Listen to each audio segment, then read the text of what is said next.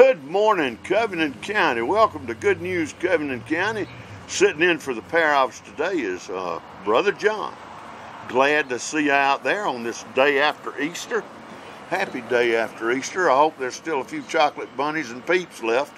It's always hard on those two species this time of year. We're glad to have you with us, and we do hope that you had a good Easter.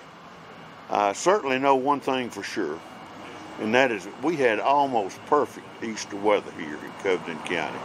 Weren't we glad of that? I got out in the backyard and just totally enjoyed just sitting there and soaking up the sun, and I hope you were able to do the same thing as well. It's Monday morning, April the 2nd. I can't say April Fool's today, although I've been accused of being a fool by many people in the past.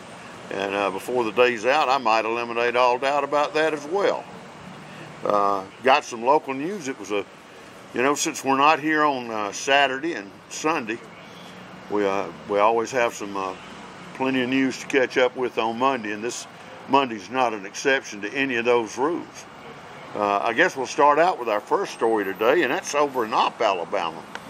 Big doings in Opp. They've had the rattlesnake rodeo, and then this week there was an announcement on Friday that the Mizell Memorial Hospital, is introducing a capital fundraising project for that facility. They're trying to raise extra funds to modernize and renovate the patient rooms, the lobbies, the patient care rooms, the nursing stations, and the waiting rooms on the medical and surgical floors. They're also raising money to try to do some extra work to refurbish and update the surgical facilities over there. Mizell's an important employer in the Opp market.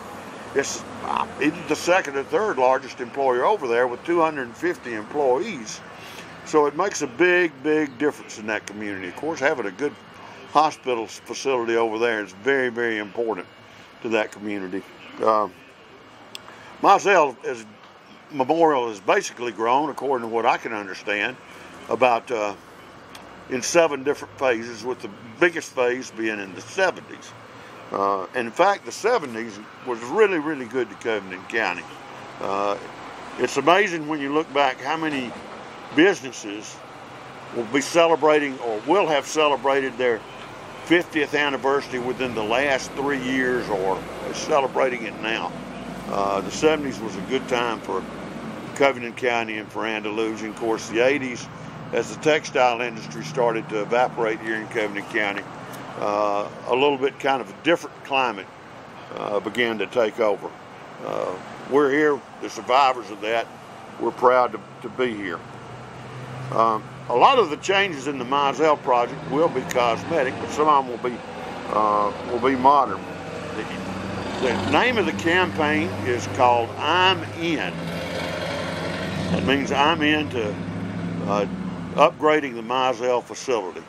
And they'll be taking donations, which I believe will be tax deductible. And there are a number of different levels that you can donate at. I'm pretty sure they'll be glad to take any donation that they can to forward their goal of $750,000. You know, it was that same kind of subscription that built Andalusia Health when it was Andalusia Hospital. Local people working together to build a better facility for Andalusia and for Covington County. The original funding for one of what they'll call, I guess, the showplace room or something like that comes from the S-Step Foundation. Although there will be other groups that will donate as well to this. What they're hoping for is an I'm In wall. That will be donations from people that have made, I would consider, large donations, $5,000 to $25,000, or maybe even more. But they estimate that for a whole room to be redone, it's $25,000. Now, I want you to think about that. That includes bringing in modern oxygen facilities, modern electronics for the use of the internet in the room, upgrading the data collection equipment in the room, changing the beds. The beds that they've got now, the new beds, they cost about $8,000 a piece, is my understanding, but they make it so much easier on the nurses that have to help you, especially if you're non-ambulatory, But none of that's cheap. None of that's inexpensive. It's all specialized equipment. And Op's doing their best to upgrade their facility to do that. The person that I'm most familiar with over there that has done that that I've worked with is Kristen Avery. She's their marketing officer, and she's done a good job of getting this news out here. I certainly hope to have Kristen on here in the not too distant future to talk about that. But the IMN project is what they're seeking is local funding to help that. Now, to kick off the funding, as I said, the STEP Foundation has donated the money to renovate a showroom. For any information, if you're interested in giving a donation, or if you're interested in participating in this, or help them raise funds, you can call Kristen Avery at area code 334-493-5511, or Cheryl Hampton at 334-493-9112. They're both there at the Mizell Memorial Hospital. But if you're just feeling generous and you just want to write a check and do it, do it anonymously, all you have to do is make a donation to the Mizell Memorial Hospital Foundation at 702 Main Street in Opp, Alabama, 36474. I'll repeat those phone numbers, names, and addresses. The phone number for Kristen Avery is 334-493-5511, or Cheryl Hampton at 334-493-9112. And the mailing address is the Mizell Memorial Hospital Foundation at 702 Main Street, Opp, Alabama, 36474. Just as an interesting aside, I thought about this. We hear so many complaints about the service that veterans get. I still don't know why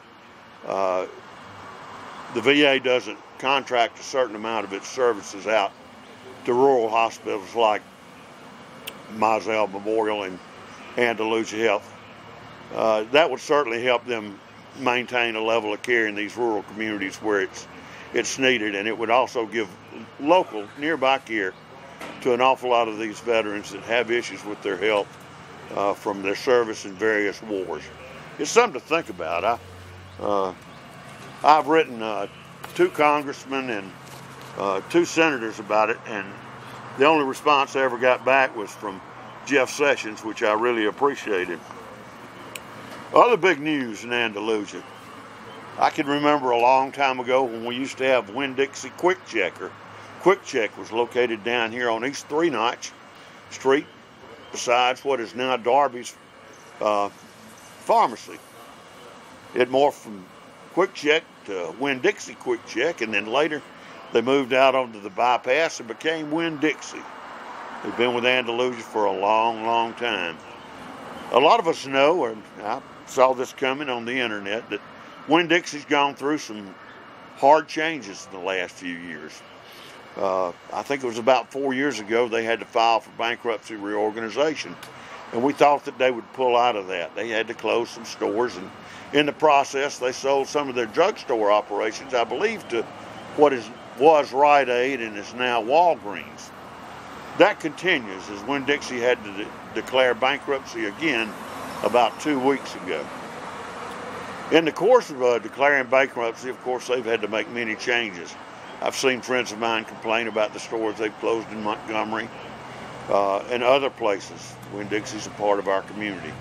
We've got a fine store down here run by some mighty fine people. Josh Williams and his crew does a great job down there. Well, it turns out that it looked like that the Andalusia store was going to be able to stay open through the bankruptcy.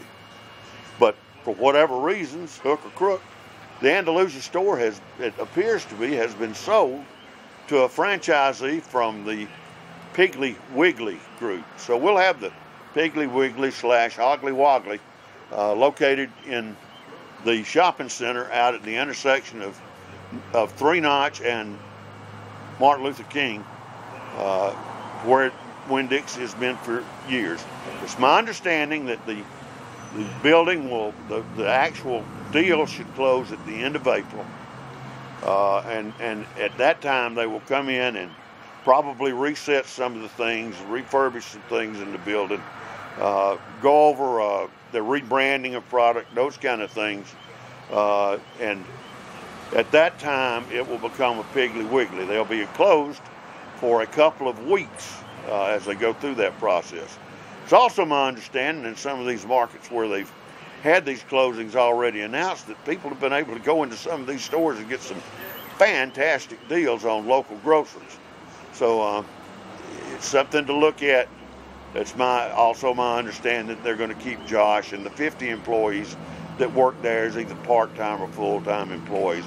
I sure hope so. The people that are by it also have an operation in Mariester, Florida. I've seen it. They do a nice job. They're good people. You know, at one time, Piggly Wiggly was the largest branded grocery chain in the United States. They had over 1,640 stores. Time has changed, markets has changed. It's become more of a franchising program. The original company was started in Kentucky. It's been bought through many generations. It is now owned by a company, I believe, in New Hampshire. But their concentration of their growth now seems to be in the Southeast and in the Midwest, which is a good thing. The more people they have affiliating, the better their buying power. So we're going to take a wait and see look at what happens at Winn-Dixie as it changes here in Andalusia. Now we're going to take a break for a minute so we can sell a little advertising and do some public service work, and we'll be back with you shortly.